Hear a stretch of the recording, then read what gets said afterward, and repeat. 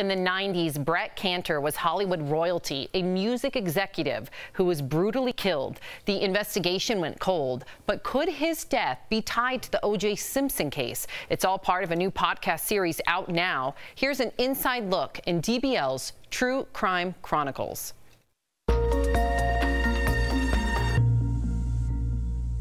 Brett Cantor grew up in the heart of Hollywood with his family. His father, Paul, was a well-known music manager who helped guide the careers of big artists like B.J. Thomas and Dionne Warwick. Following in his father's footsteps, Brett went on to work with Chrysalis Music Group and helped discover legendary bands like Rage Against the Machine. He was also part owner of the nightclub The Dragonfly in Hollywood, where celebrities often visited, and it's where he met his girlfriend, actress Rose McGowan. At just 25 years old, there was no slowing him down until one mysterious night changed everything. It was July 30th, 1993. Brett was seen leaving a club in Beverly Hills around 1 a.m. 24 hours later, Brett's brother found his body inside his apartment.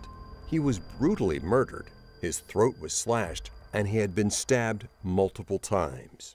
It's been almost 30 years, and Brett's killer is still out there. Could the conspiracy theories be true? Is Brett's case linked to the O.J. Simpson trial? In 1994, 1 year after Brett's death, America was glued to their TVs as police chased O.J. Simpson. He was accused of killing his ex-wife, Nicole Brown Simpson, and Ron Goldman. Their bodies were found with very similar injuries to Brett's. Nicole was also a regular at the Dragonfly, and Ron worked there as a waiter.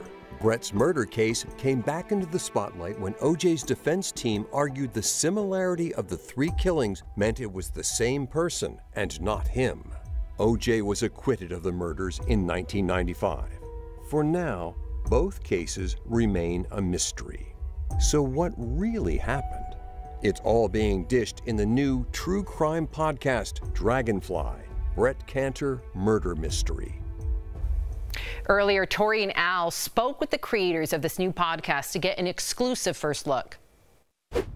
We are joined by the co-creators of this brand new podcast, JC Nova and retired homicide detective Pat Tapia. Your podcast launches an investigation into the cold case and murder of Brett Cantor, a well-known music executive and 90s Hollywood royalty. JC, no one has touched Brett's story in years. So what made you want to bring it back into the spotlight and do this podcast? Well, I actually met Brett in 1992 when I was in college. I worked at a restaurant called Damiano's, and he was one of the nightly regulars there. And obviously, when he was murdered, it just really shocked us.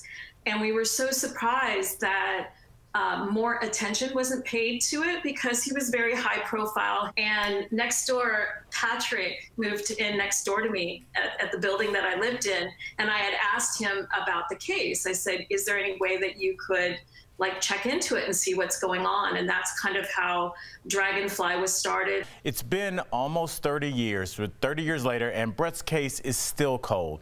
Pat, you've worked in law enforcement for decades. Why do you think this case has been so hard to crack, and who do you think did it?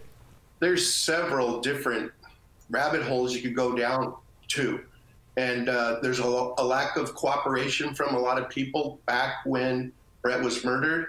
And without a solid motive or some physical evidence of who might have been the perpetrators, those are really difficult to investigate. They're very difficult to solve. Yeah, cold cases are notorious for that. Pat, what are the ties between Brett's murder and the O.J. Simpson case? And do you believe that connection kind of hurt or actually helped Brett's case? Well, first of all, there's really no connection other than a stabbing instrument was used in both murders. I think that Brett's case got overshadowed by the notoriety of the O.J. Simpson case, along with several other things that happened during the few years that transpired after Brett's murder. Yeah, that makes sense. Now, JC, you spoke with Brett's family and friends. What was the most shocking thing they shared with you in the podcast? And has Rose McGowan or any other celebrity spoken out about Brett? There was quite a few shocking incidents. We know that he got a phone call at 2:30 in the morning. And then at 3:30 in the morning, The neighbors heard him yell, help, help, please don't kill me. They didn't call the police. His body wasn't found until 24 hours later by his brother Cliff when he didn't show up for work. Rose McGowan has done a lot to move the case forward. We were really surprised to know that there is actually a person of interest. The case was reopened in 2006. We're kind of thinking that Brett either found out something that was going on at the club or something else, and that in order to silence him and make him cooperate or go along with the program, he was visited by these people who killed him. You've got yourself a new subscriber for sure in me. The Dragonfly Brett Cantor Murder Mystery podcast is out now. To listen, just search for it on your favorite podcast player.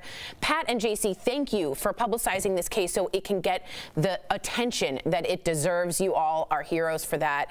Thank you for being here, and we'll be right back. Thanks, guys. Thank you.